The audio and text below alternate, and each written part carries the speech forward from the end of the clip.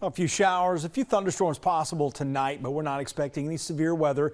It looks like it could rain at any minute here in the River City of Decatur on our Breeze camera network, but there's no rain out there yet. 68 degrees. Rain chances will pick up by about 7:30, and you'll see that. I'm going to show you the latest data hour by hour in just a second, but current temperatures, how about 70? Even a cloudy sky in 70 here late February. I'll take it. 66 in Scottsboro and 67 degrees in Fort Payne. There's also a lot of tree pollen, maybe getting outside a little bit more the next few days with the warmer air.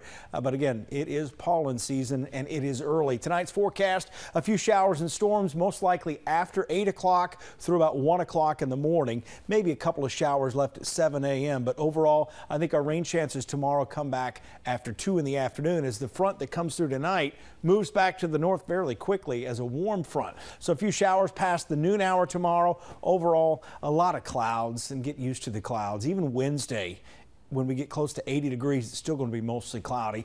The flow here, we call it from the due west here in the mid levels of the atmosphere. A disturbance coming in from the northwest, though. After 7 o'clock, it'll probably start to show up here. There it is. By about 8:35, scattered showers, a few thunderstorms. Our winds out of the southwest around 10, maybe gusting to 25 or 30 miles an hour with a few of these thunderstorms. This is 10 o'clock from Russellville to Moulton, moving towards Decatur. These are going to slide to the east and southeast.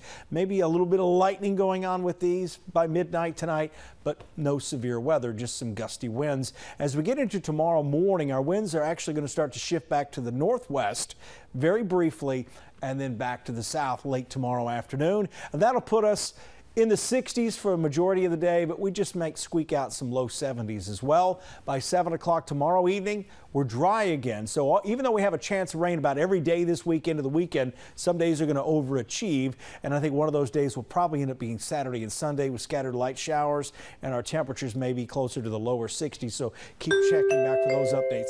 Windy on Wednesday, that chance of rain coming in probably after 9 o'clock, mainly across northwest Alabama up into Middle Tennessee. And then early Thursday, a few showers possible, but 81 for the high.